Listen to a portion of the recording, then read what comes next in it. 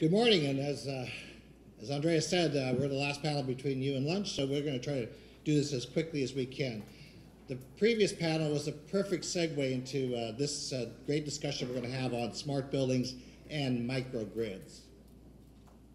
Let's see if we can move this forward. Oh. In any case, while we get the slides set up, and I'm going to go through them very fast, but they're there, they're going to be posted. We posted on the CABA website.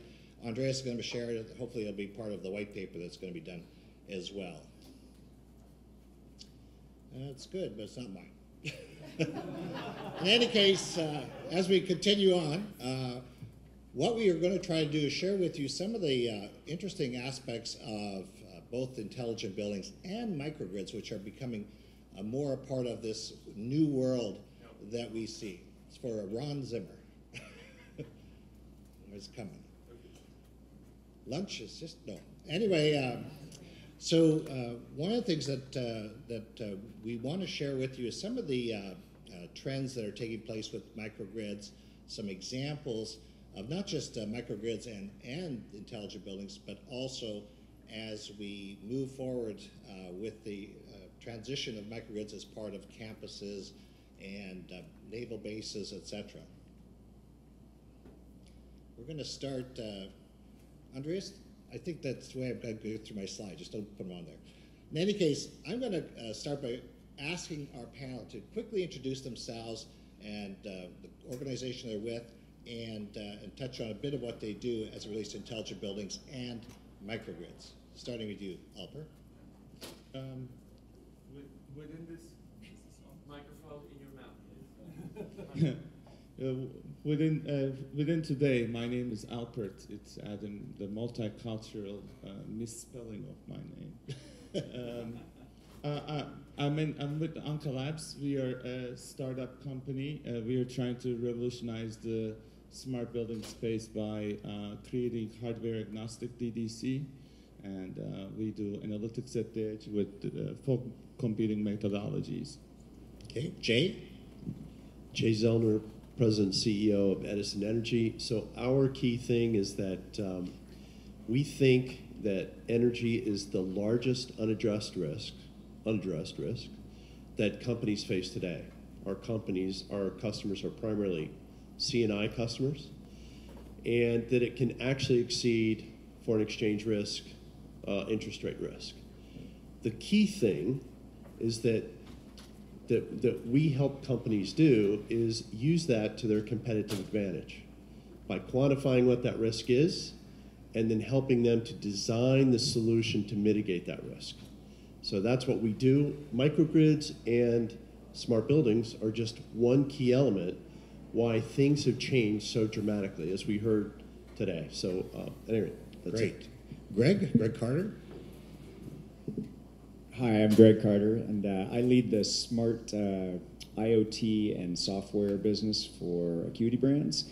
Acuity Brands is a lighting company, and what we're doing is looking at all the different kinds of technology that's being installed inside buildings today, initially for energy savings, and figuring out now as we're creating all these digital assets, how can we use that infrastructure for a whole lot of other benefits to the building owner and the building operator, as well as the tenants in those buildings. Perfect. Acuity Brands, one of our CABA board members. Sunil? I'm Sunil Cherian. I'm the founder and CEO of Spirae. We've been building microgrids or related DER management technologies for over a decade. What's been changing in the past about 3 years or so for us is we're working with the channel partners that are actually deploying these types of hybrid energy solutions all over the world. And the big difference, of course, is that now you're trying to get to the point where you're no longer developing very complex microgrids, one-offs that you have been seeing over many years, but you're shifting that to saying, how do you help the customer with commercially viable projects that you can basically design, configure, and deploy in a matter of weeks as opposed to months or years.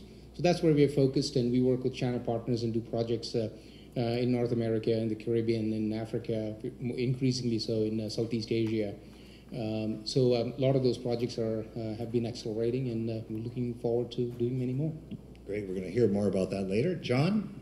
I'm John Schemmel, Program Coordinator for Civil Engineering Program at Texas State. I'm a structural engineer, materials engineer, and I must have missed the box where I requested a translator, because so far I have no idea what anybody has said this morning.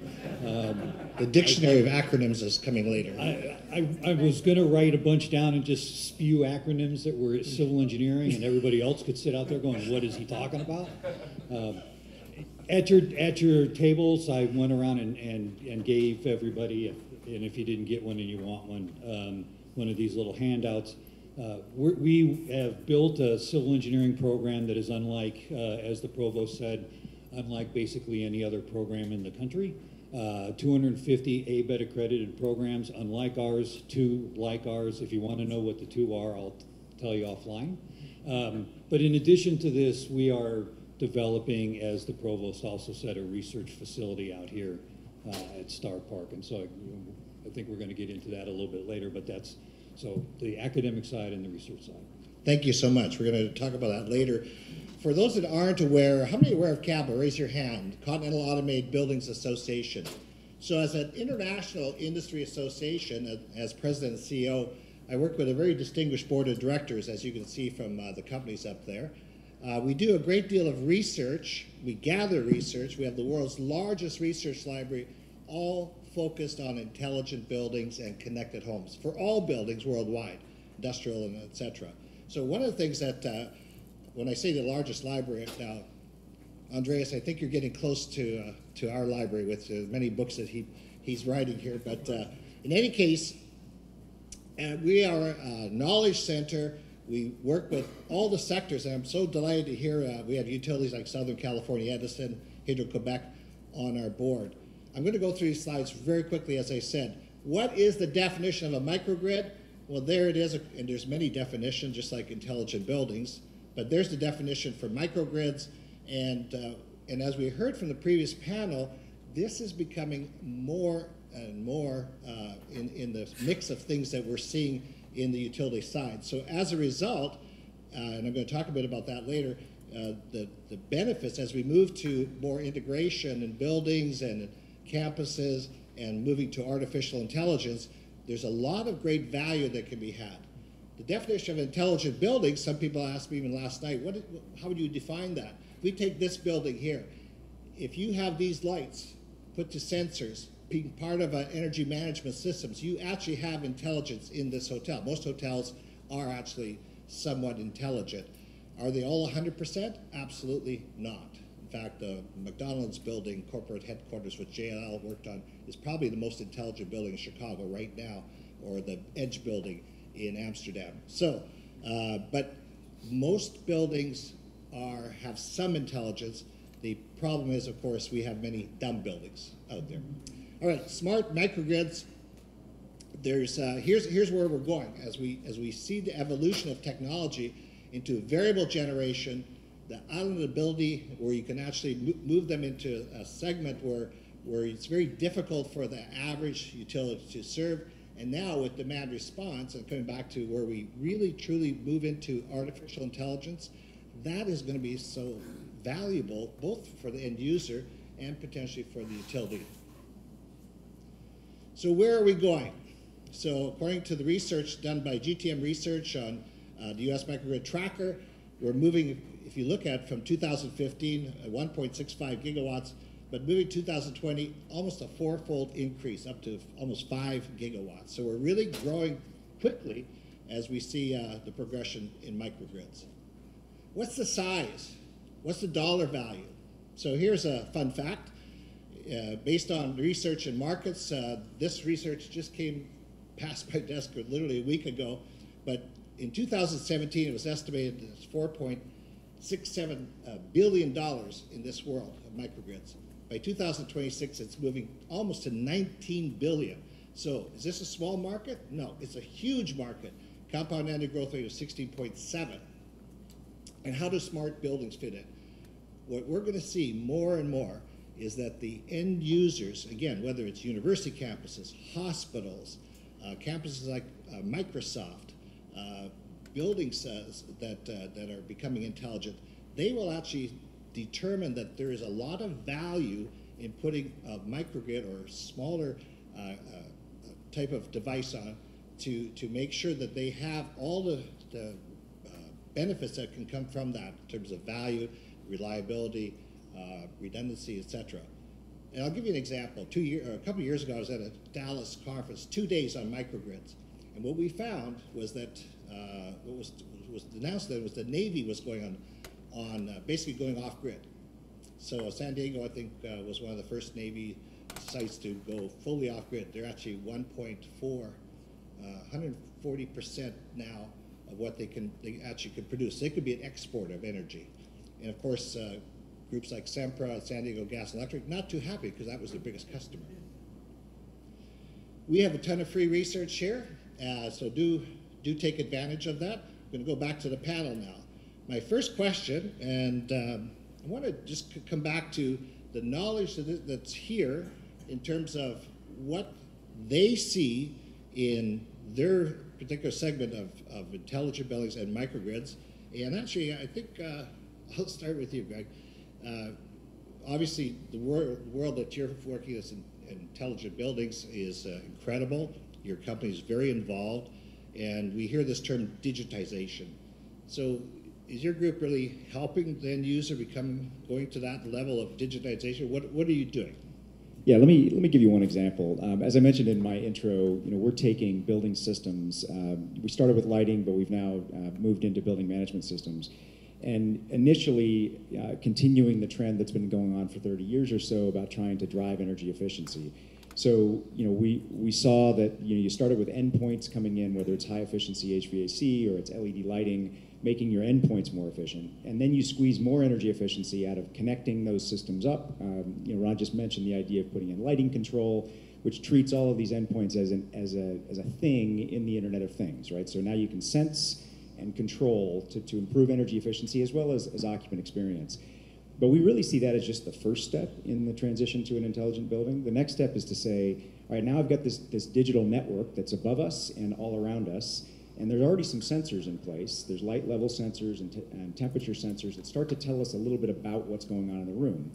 Can we now turn that into analytics and intelligence that is not just useful for making the building more efficient, but is useful for making the business that operates inside that building more effective? And so the first example of a digital transformation technology that we embarked on was taking the data coming from occupancy sensors with a lighting control system and looking at that data over time according to different zones. Sometimes the same zones that were set up for the lighting control system, but sometimes completely different zones that were of interest to the business. If you had a work share area, a bullpen, or if you had different conference rooms that you wanted to understand how people were using that space, we were able to determine what was the occupancy in these different zones and different spaces to be able to arm the real estate professionals before they go and invest in more space or more conference rooms to be able to reconfigure space that they already had because they could determine where it was underutilized. The next example of that was to say, okay, well, I've got this dense grid overhead. Can I use that to more precisely understand not just where people are moving, but where movable assets are moving? So we've put some technology into the lights, Bluetooth radios, first of all, as well as we're leveraging the digital drivers in the lights to actually encode each of the lights into a unique identifier, which allows the light itself to be a beacon. And we're able to triangulate. It turns the lights into basically a GPS satellite system, and we can give you very precise indoor location. So we've rolled this out heavily in the retail space initially. We've got about 400 million square feet covered with this kind of an intelligent indoor location technology. And we're using that to arm the retailers with everything from customer experience improvements by feeding that data into the mobile apps and helping customers to find products in the store, giving them basically a Google Maps type experience in the store. Tracking where employees are moving to be able to improve workflows and drive operational efficiency. And then taking all the data that streams off of these systems for marketing analytics. You understand where people are spending time in the store, how your marketing displays are working. And this is just in retail. We've got tons of use cases in healthcare, in warehousing, in manufacturing, that can leverage this kind of location-based service that basically is coming for free. It's being paid for by the energy savings for driving efficiency but producing a whole bunch of value for the other parts of the business. And that's where you're hearing the term lighting as a service. It's so you take companies like Siemens, our major sponsor. They got out of the lighting business with Osram and sold. Now they just bought Enlighted, so they're back in because Enlighted has some great lighting controls. It's the low-hanging fruit. Buildings that do not have lighting controls, I think the payback is, it varies, of course, but it can be less than a year, payback, ROI. So as we think of an intelligent building, Sunil, how does that flow now into, say, a microgrid? Because that is now another piece of the puzzle which can make it even more valuable. Absolutely. I think one of the, the issues around microgrids, if you will, is a definitional issue, right? We just saw one definition up there. Since we've been building microgrids for a while, let me slightly modify that a little bit. No, I said there's many. There were many, that's right. So the power, the transformative power of microgrids really comes about because if you have some software or a piece of magic glue that can actually tie together more than one thing, right there is the transformative power of microgrids. When you scale this and you look at buildings and any node on the system that you're actually working with, if you can bring that intelligence there, and regardless of the widget that's actually tied in, if you can actually optimize it for different purposes at different times for different parties, if that intelligence can be brought to bear, that is what will transform how we just look at energy and what it means for end users.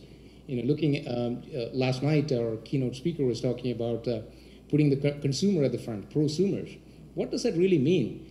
It just means that they are becoming empowered for the first time to decide whether they want to stay on the grid or go off grid or optimize for themselves. So long as the choice is on their side, so long as the tools are available to them, the rest of the conversation about the stability of the grid and all of the issues that come up on that, the regulations, all the things that we talk about, becomes necessary. But it's following what end users can actually do. That's really the power of microgrids, and essentially by rethinking that part, it has significant implications on what can happen in the industry. In our case, our customers are in the business of turning on these nodes at different places, and when you look at it today, we are given, some of our big channel partners give us 5 days to commission a site. 5 days. The stuff has to get installed. We go in, and that 5 days get cut into 2 days to get it commissioned and 3 days for contingency, right? And that's essentially what you have. Now imagine how that'll transform how we think about microgrids itself. So going from a concept to the design, to the configuration, to the deployment, to operations, as that time scale comes down from years and months to literally days, I think that pretty much speaks for itself as to the power that it'll actually bring to buildings and building owners. I like your definition. So could you write that out? We're going to put that in the white paper. But it goes. Let's move to John, because there's another real world example that's coming here to university. So I'm going to talk a little bit more about the academic program and then touch on the research side. So on this graphic again, you'll notice that this is our infographic that we sort of describes our program. The center circle there is what everybody does in a civil engineering program: analyze and design infrastructure assets. We never called them that before. We called them buildings and bridges and things, and now now they're assets. But we are going to be educating our civil engineering students in that outer circle. So the event detection, the data management, the analytics, and the asset management in a multidisciplinary configuration of courses. So like we've said, very, very innovative kind of academic program. Just had an aha moment one day and came up with this idea. We're civil engineering program 19 in the state of Texas. So we needed to be different. And this was the way that we figured out that we could be different. This was an aha moment. The research side was really a development. It was really an incubation of ideas. It took a while for us to get from the first thought to where we are today and what's going to happen today. At lunchtime, if anybody wants to walk with me, we're going to walk down to the other end of the building and stand outside, and what we're going to look at is just an open field. So you talk about a green field, it's a green field. It really is. It's a blue sky, it's a green field, and I should have put out a blank slate or a whiteboard or something out there as well. It's all those things. And what we have evolved in our conversations about the research side of things is to actually, as the provost mentioned, build a smart neighborhood. So 2 buildings are in the works, the multi-tenant building that Steve had mentioned, and this other facility called IRL, Infrastructure Research Lab. That's, if you look at it and you look on any other campus, you're going to go, oh, that's a large-scale structural testing facility. Yeah, it's going to look like that on the outside. But we're not going to do on the inside what everybody else is doing on the inside of theirs, just like we're not going to do in our academic program what everybody else is doing in their academic program. Our focus on the inside of that building is going to be smart infrastructures. Can we develop sensing devices? Can we develop new protocols for data transmission, data storage, and all of these other things? And so we evolved to that state. And then we evolved to, we should do this on the entire property. So the plan for that property out there, the 46 remaining acres, is for every building to be connected. Sensing devices. We'll have a data center. We'll have just a multi-purpose, multidisciplinary research living laboratory that is going to be active from here on out until something changes that we should do something else with the property, which who knows when that would be. We want all of you to be partners in this, because you guys know what to do. Just as I said earlier, I need a translator. Okay? I understand what the vision for the property is. I don't know what should go out there and where it should be and those sorts of things. That's the expertise that you guys will bring to the table. So over the summer, Andreas, Steve Frazier, and I were a team, and the plan is for us to actually put together a business plan for what should be out on this property. And we need your help to figure that out. We need your partnership to decide what to do, how to do it, where to do it. John? We've got some ideas, but we need your I was going to say, help. John, you're going to be one of the most popular people right here, because I'll be happy all to these do that. people that would love to be in that project will be talking to you after. And if you give Sunil more than 5 days, he's in on this one. So we've got research. You talked about research. We have research at CABA. We do a lot of great research.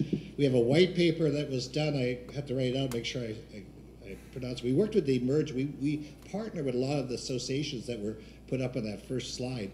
It's called The Role of Hybrid AC/DC Building Microgrids in Creating a 21st Century Internet. They use the term. And Emerge Alliance. So that's free. Come to our website and see that white paper and others.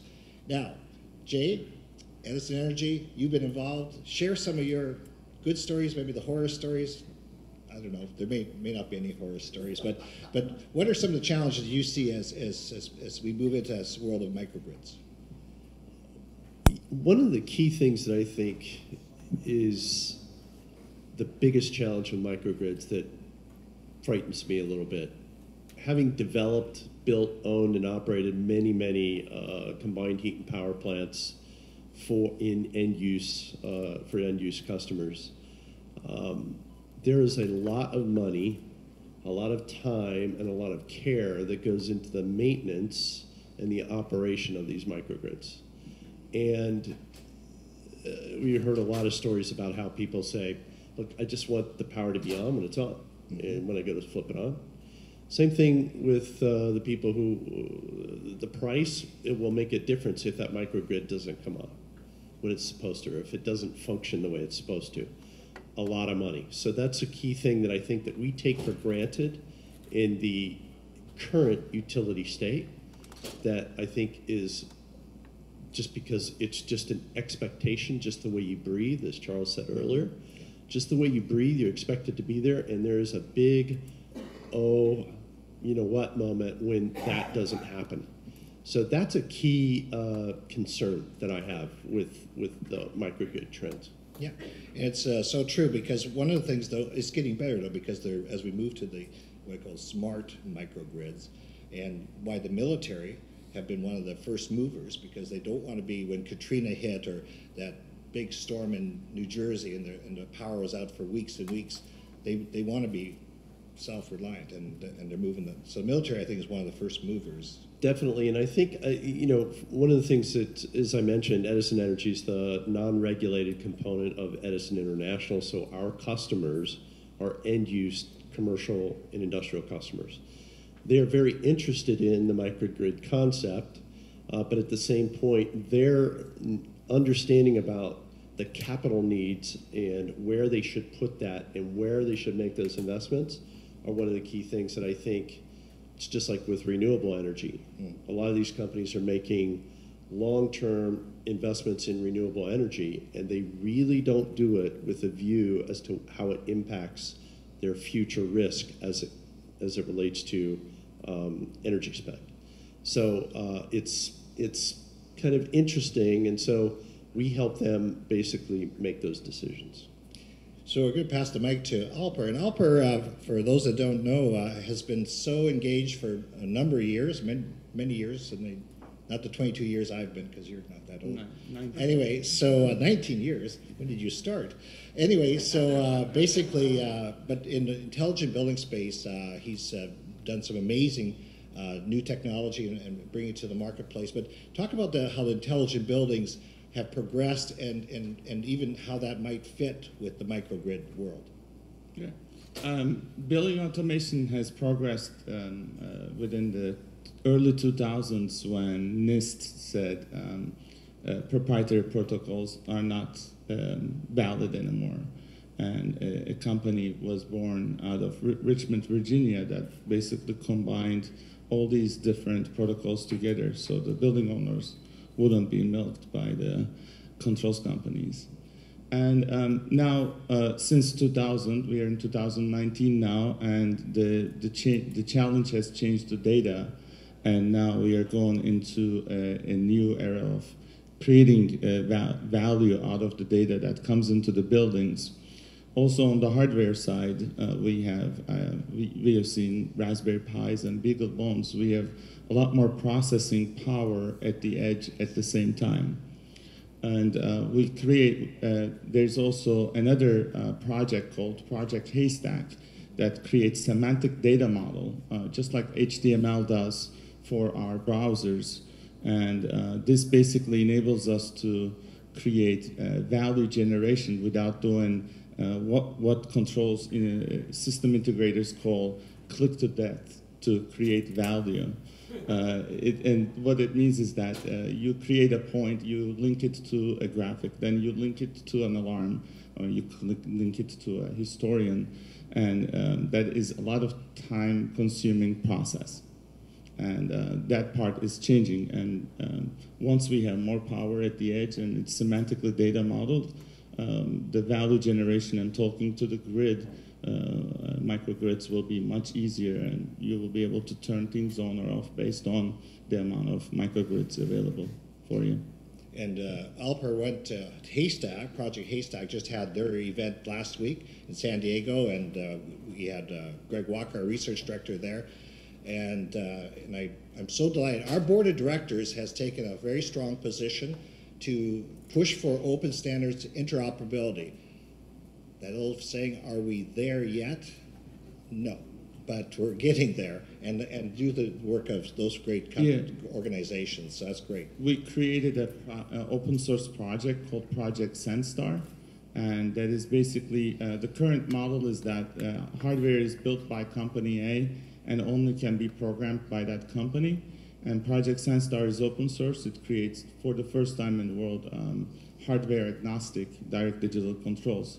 So you can put the code in between any hardware that you would like. Okay. Now, Andreas said, get a bunch of questions and put them on a little, I've got lots of questions. When is lunch? Anyway, but I'm going to allow the audience, because there's so many great questions I'm sure are going to come out. So let's bring the audience in. So Ron, my name's Steve Tarnowski, so I'll be on one of the panels later. Yes. Since you showed okay. So I'm Steve Tarnowski with General Motors, and I'll be on one of the mobility panel later this afternoon. But since you showed a slide early on, a vision of a smart microgrid building of the future, I saw bikes, which is good, but there was no EVs, there was no EV charging. Why is that? Don't you see that as part of the future? I think my talents in graphics, but you're right. EV is that's why GM, Mary Barra, your leader, has made and your company has made a huge bet to create probably the most. I don't know if it's the most, but how many models are coming out? But the world is changing dramatically, and so EV and we talked about some of the early panels how that's going to shift. Everything from when these cars are being charged, so the transformers, we used to have our load in the afternoon, it might be the evening now, so how are those transformers? They're going to be going around the clock, right? And many of the existing transformers might not take that type of use. So there's all kinds of little issues that you have. The good news is we're moving away from the petrol world. In fact, someone said that last year was the peak for petrol use, and we're going down. And if you see what's happening in China and India, who want to be world leaders in this, it's really quite incredible to see the mass movement. I was at a Smart Cities conference in China, Yinchuan, which is the prototype city. Imagine a city that is 1 million people. That's your lab in China, northern city in near Mongolia, in one of the provinces. They test everything, and then they roll it out to, right now I think they have 400 cities that are on pace to become smart cities. So it's quite incredible to see what they're doing in China and in India. But certainly that is a key part of what we're going to see. Other questions? Anyone? Got a great group of experts here, or are you just all hungry? If not, I was going to say real quick, we will be happy to have EVs on the research property over here. GM, not Ford. Sorry, yes. Lisa, go ahead. So how are you working with, whether it's city planners as they plan out new buildings, and again, are there incentives that you're encouraging governments to have to make sure that these communities or cities or corporate campuses are as smart as they can possibly be? Does anyone want to tackle that before I do? Go ahead. We have worked with several cities over the past many years on variations of this. So since we are focused mostly on the electricity and the microgrid side, bringing in renewables, it has to tie into the smart city vision that's actually out there. And we worked in Denmark with a city called Kalundborg. So there's a smart city, Kalundborg, and we were working with them for 2 or 3 years, developing that infrastructure. Here, where we are based in Fort Collins, there's a Fort Collins Zero Energy District vision, and so we've actually been part of that. And the challenge that I don't think people have quite overcome yet is that when you look at the multi-stakeholder situation, it really, if I simplify it, I'll say it comes down to a situation where you want to connect service providers to service subscribers, of whatever the service might be. Is it the city? Is it private parties that are actually coming in? Just answering that question, I think, has been the tar pit that we've been stuck in with these projects, because it's very interesting to talk about the technology and the information and what you can open up and all the grand things you can enable. But ultimately it comes down to saying who transacts that business with who, and who makes the investment. I think there's tremendous potential there, but having sort of standardized models to actually scale that really hasn't happened. And it's probably more regulatory and contracts oriented. You probably need innovations in contracting before the other things can actually happen. Anyone else? Yeah, I'd add one more thing. I think from the standpoint of what we're trying to do with intelligent buildings, the code requirements for lighting control is a huge driver, and we really saw that start in California, and we have massive saturation there now, and that's where most of the early advances are coming out in terms of leveraging that sensor data for other things. But we're seeing that roll across the country, and so that march of progress I have a lot of confidence in. The advantage, though, I don't think we can do it purely based on regulatory drivers, and so we have to think about market drivers as well. And so, the idea of the cost savings from energy savings, and then leveraging that to be able to produce something that has an even higher value to the organizations that are sitting inside those buildings. In the end, that's what's going to win out. So it was great to have the code for getting us started, but I think we all have to be thinking about real market drivers to create a pull, not just a push. And one of the things I would add to it is that there are certain drivers, industry leaders, JLL, CBRE, Liberty Property Trust, Cadillac Fairview, which is on our board. They really get it. They're doing things like with their shopping malls, their commercial. So there's a lot of great activities, and you work with many of them. So the sad part is the old paradigm, the existing infrastructure, the 6.4 million commercial buildings we have in Canada and the United States are existing with existing technology that's very difficult or for some people to perceive. It's not impossible, but the perception is, let's just do it the way we've done it. It's standalone systems, lighting is connected to nothing except lighting, and then how do we make that change? Well, we don't. We just go on the old, even the new buildings, we just bid, low price, lowest cost. Oh, I'm going to flip the building anyway. Let the next guy deal with it. So there's a lot of things that we have to overcome through education.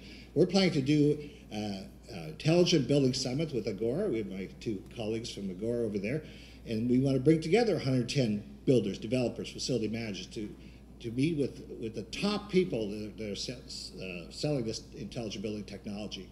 That's one way we can help educate. Smart cities, I know, Andreas, you work with many different groups with smart cities. Research shows there's 1,000 cities, over 1,000 cities that have plans, actually legitimate plans for smart cities. Guess where they are? 400 in China, 100 in India, the rest of the world. So we don't have many when you think of all the great cities out there, and there's some great ones. Austin would be one of the leaders. Palo Alto, I mean, there's some, Barcelona, there's some great smart cities with some amazing plans. And I speak at these events, and when I get invited, I say, if you have a smart city, yes, you can have smart streetlights, you can have smart traffic lights, but if you don't have your fire station, police station, public works buildings, city hall, if you don't have your munis, which in some cases telcos, if you're not part of smart buildings within your own city, I don't know how you can call yourself a smart city. So we approach it from that angle. And some of the cities are really doing, there's a lot of money. When the mayor gets on side, city council gets on side, then things will happen. And there's a lot of money. It's a tremendous amount of money. So, and companies like Cisco, where's our gentleman from Cisco? I mean, there's some great companies in here that are doing a lot of activity with those smart cities. Other questions? We're getting close to the end here. Let's have a closing round then. If you could tell this group, here's what we need to do when it comes to intelligent buildings and even microgrids, what would you say? Well, if they could just do one thing, what would it be? One thing that Okay. Yeah, I'll say two things. Drop the serial canvas completely and go IP. And number two is have semantic data model like Haystack right at the edge with the computation power. Fantastic. All right. Jim. Call Edison Energy.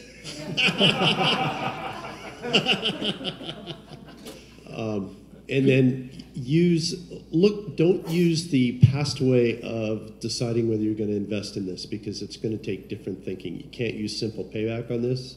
It has to be a different perspective. Okay, next. Greg? Yeah, I'd say I'd build on that, because I think it's bringing together multiple stakeholders before you get a project going. So, not doing it the old way of saying, well, we're going to bid out mechanical to mechanical, we're going to bid out electrical to electrical. Those streams should never cross. We're not going to bring IT or any of the business functions in until the building's already built. I think it really requires us to start taking a much more proactive and collaborative approach to this, to be able to understand how all of this infrastructure is going to play together to drive benefits for everybody if it's specified correctly. Good point. I would say think about microgrids as an enabler for services delivery, wherever they might be within the energy ecosystem. So it's not a thing, it's not a technology thing that you use for something, but it's an enabler for various types of services. And I would say take advantage of our living laboratory research facility to evaluate, develop, and demonstrate your technologies to clients and whoever might be interested in the kind of work that you're doing. I'm going to leave you one closing thought. I saw this just recently on a news bulletin, and it said, we're moving to the Internet of Things, of course, and literally everything will be connected, inanimate objects, because sensors can be printed now. They are photovoltaic, so they can get enough power off your indoor lighting. So there's a lot of things that are changing and coming very dramatically Sensors are very cheap today. There'd be so many of them. So the term I just saw, it's I and then number 4, T, Internet for Things. And that's a term that you're going to see more and more. And that's where the world's moving. So we will maybe eventually solve that interoperability issues. Ladies and gentlemen, give a round of applause for this great panel.